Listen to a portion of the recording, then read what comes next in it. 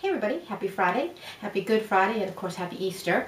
I thought I'd get on here really quickly and do a face of the day. I thought I'd share my spring face of the day with you, and I'm going to throw my glasses on so I can read all of the products that I've used today. So I started off with my Guerlain Aqua, and it's in the 02.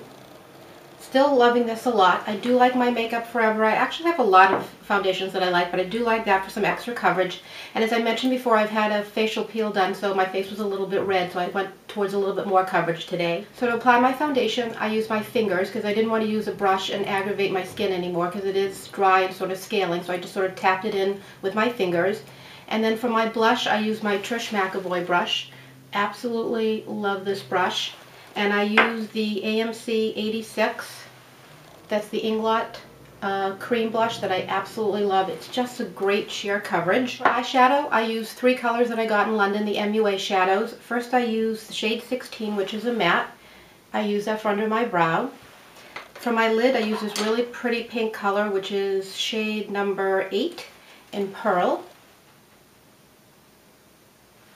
And then for contouring, I use that really beautiful purple shade, number 18, which is also a matte. To apply them, I use three different brushes. To put on my lid, I use my Chantecaille brush. To do under my eye, I use my Laura Mercier eye color brush. And then I went to use, for a liner, I decided to use the purple shade, and I wet it down. Usually I use my Paula Dorf Transformer, but this time I just used water. And I use my NARS brush, number 6. Or number 9, I guess, depending on which way you hold it. This is a great brush. What I really like about it is see how long the handle is? So it really, you can really get in and keep your eyes open and get in and do a really nice line. So I really like that a lot. To tightline my eyes, I use my Chanel waterproof liner in Marine, or number 30. It's an absolutely beautiful color and I like it a lot, although I will say the application is definitely a lot harder than my Maybelline, which I like. I get to do just take my brush and just one swoop and it goes right on. This takes a little bit more work, but it is a beautiful color and it is waterproof, so it does really last long, and it is really great for tight lining. For blush today, I use my Bronze Universe de Chanel. I actually use my fingertips to apply it. Did a little bit at my forehead, under my chin, and then of course to contour. Definitely love this color. It still has the hairs in it from my MAC 109 that I shouldn't have used in it, and they're still in there. I've got to get them out at some point. For mascara, I use my Dior Shore mascara, and I have this little one that I picked up at Sephora. I love picking up the little ones so I can test all the different mascaras. Not that I need to test that, I've used it before, but I like the size really a lot, and it's really good for traveling.